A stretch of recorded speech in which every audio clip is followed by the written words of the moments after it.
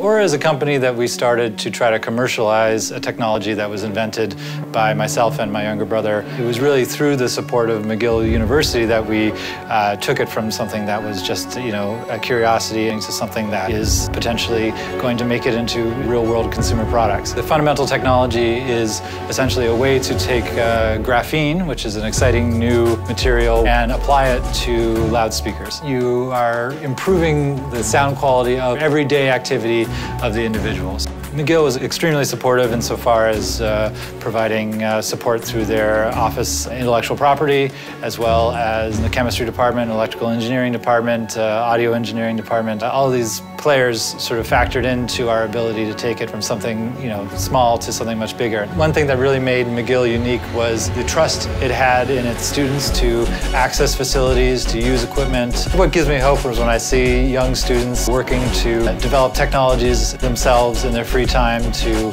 motivate themselves to go beyond what they learned in the classroom and really work on their own projects and chase their own curiosities.